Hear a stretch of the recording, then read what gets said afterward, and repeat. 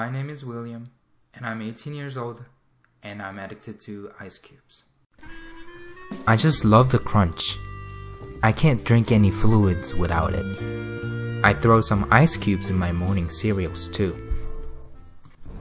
William's addiction has developed 5 years ago, when his friend told him to try a cube of ice just for fun. He was instantly hooked to the crunchy texture. When I'm at the restroom, before I go to sleep, when I wake up, I eat some more.